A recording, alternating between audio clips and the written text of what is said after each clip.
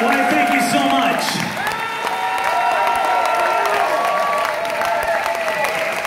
So here's a question for you. Does anybody in here sing in a band?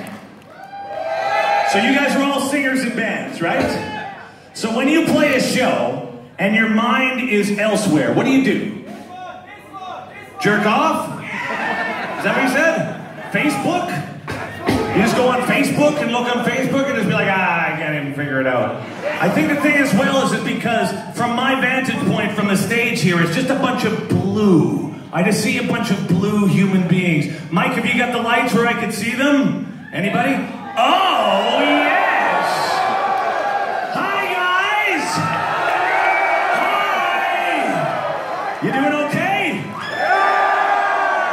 Well, I say the psychological barrier that exists when all of a sudden you become insular is one of those things that you got to practice as a frontman, because on some level you just want to hide, right? I think what draws people to being a frontman in the first place is like a combination of a low sense of self-esteem coupled with a need for validation from strangers, because there's no emotional ramifications for those sorts of things. So you can be validated from people, and if you wear glasses like I do, and you're looking out in the audience and all you see is a bunch of blobs, on some level you can hear this voice too, right? Because I often say that when I talk normally, it's more like this. It's like, hey, you guys doing okay? Yeah, it's good to see you. But you get on stage, and as a defense mechanism,